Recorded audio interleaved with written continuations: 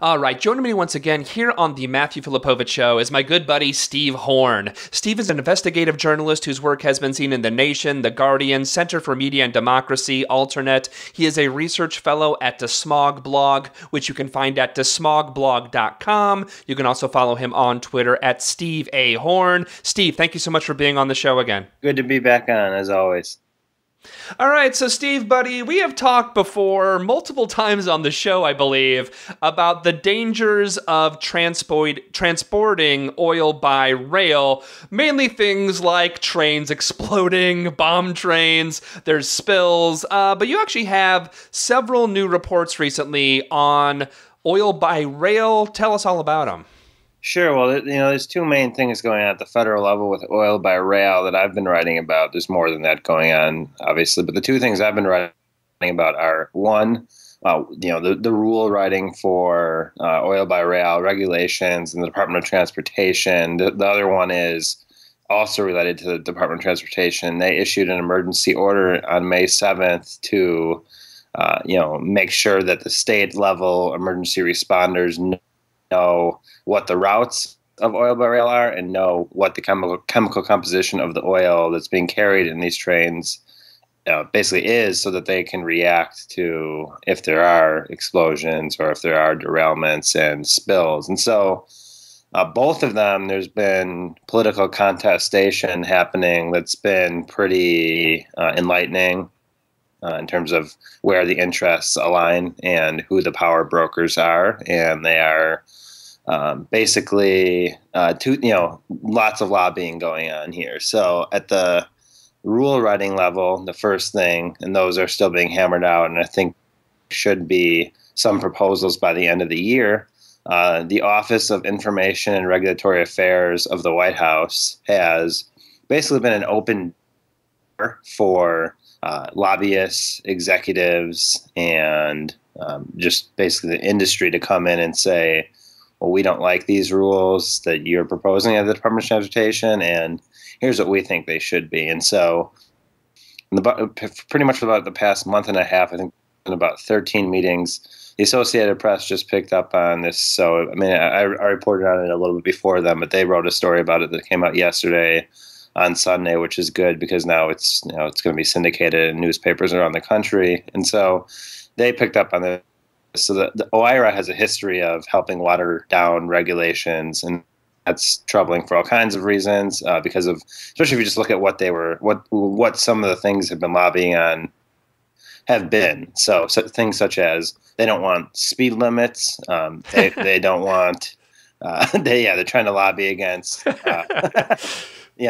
Manned versus unmanned trains. The biggest disaster was an unmanned train in Lac-Mégantic, Quebec on July 6th of 2013. Well, they're actually trying to push to ensure that they don't always have to have the trains manned. But the biggest disaster of them all was from an unmanned train. And they're lobbying against things like, safer braking systems. So it's really across the board, they're lobbying against any type of protections. If you look at some of the papers they submitted at those meetings to OIRA, and that's important. But I think just as enlightening is that other thing that I've been covering, and that's that battle between states, the federal government, and the rail/oil industry on the routes and on safety things, before we get to the routes, I want to get to that though. I kind of want to reiterate here. It's like, again, some of the things that they're asking for in these regulations, none of them seem crazy at all. These all seem very rational things that you would want, like speed limits. Oh, it's only safe for a train to go X miles an hour down this route. We shouldn't have.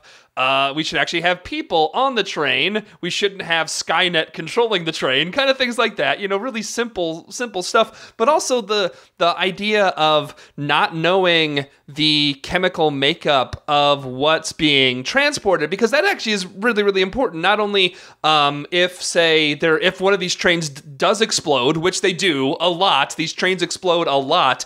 So the first responders can actually know what what type of fire, how to actually put out the fire, or they should know, oh, wait a second, these are the chemicals that are being leaked into this water supply. There's lots of reasons where this stuff should be very well known and very regulated, because these accidents do happen a ton. Right. And so, yeah, I mean, and then you can see sheets that they've been submitting to OIRA, like the economic costs of speed limits, literally like a PowerPoint presentation given by the Association of American Railroads, which is like the American Petroleum Institute for the railroad industry. And so, yeah, I mean, they're lobbying against just very basic protections that the Department of Transportation may implement by the end of the year. And we'll see how it plays out. But the troubling thing about those meetings is that there hasn't, I think the thing to highlight, number one, is there hasn't been any public interest representatives, any environmentalists, anyone from that sphere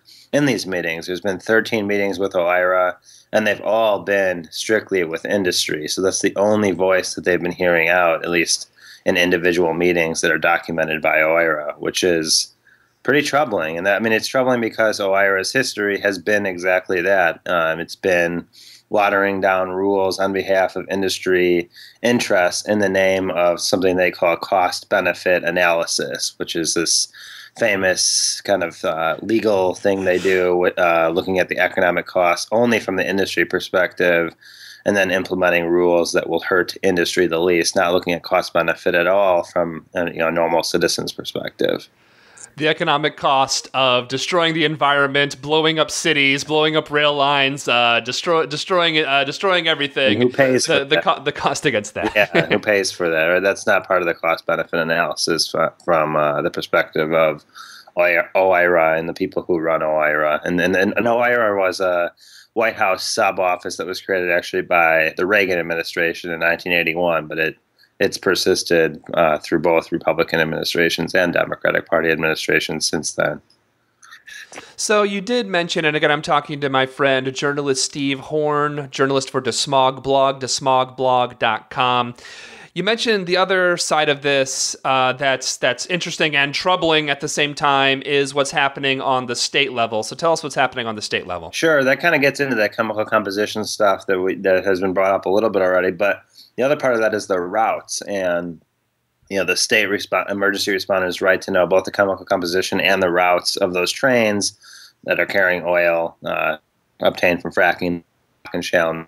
And so, a lot of states they're all okay with the people in the quote unquote need to know getting that data. So that's the actual emergency responders on the front lines. Those people have the quote unquote need to know under this federal statute they've been citing. But there's a whole nother side of this, and that's, well, a lot of journalists and environmental groups and public interest groups are interested in knowing this stuff too through the open records laws.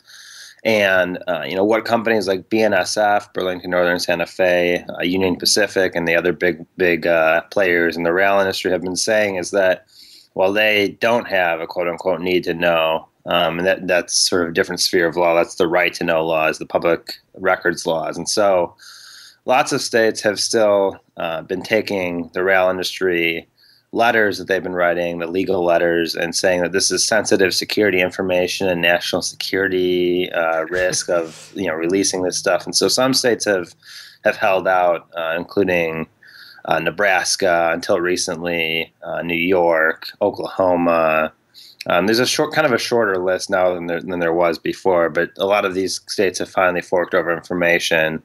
But it's an ongoing thing where states are kind of looking at, what is the rail industry saying about this? What's their legal argument, and how should they respond? A lot of states were pretty good about it right up front, including North Dakota, which is the epicenter of it. They were one of the first states to release this information. But it's just interesting that it's kind of the same thing as a cost-benefit analysis. It's like, from whose perspective? From their perspective, they don't think that anyone has the quote-unquote right to know this information, because they know that if people knew this information, they would be troubled by it. They knew that one of these trains was traveling through their backyards. Now I'll just pop, and it's all in that. If only the first responders know it, it's not so much of a big deal. But if the citizens at large know it, it becomes a pretty big liability from the industry's perspective. And so I think that's kind of reading between the lines why they don't want people to know this information. But so that's an ongoing battle right now. There's still states that have held out, and